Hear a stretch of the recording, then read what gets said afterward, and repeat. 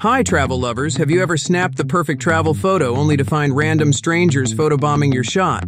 Want to know how to remove people from background? No worries. Today I will introduce you a perfect photo editing app to remove people from background.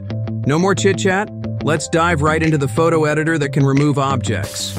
Open the Fotor app on your phone. Go to the magic eraser. Select the photo you want to remove people from background. Adjust the brush size to make it easier to cover the people. Use the brush to cover the people in background. Click on the Start to Remove button and wait for a second.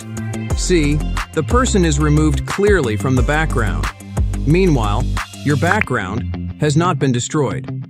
What's more, Fotor is not only an app to remove people from background, but also offers amount of filters for users and basic adjustments to modify the exposure, brightness, and contrast. Also, AI-powered tools such as AI Enlarger, AI Artifacts, AI Replace, and AI Expand.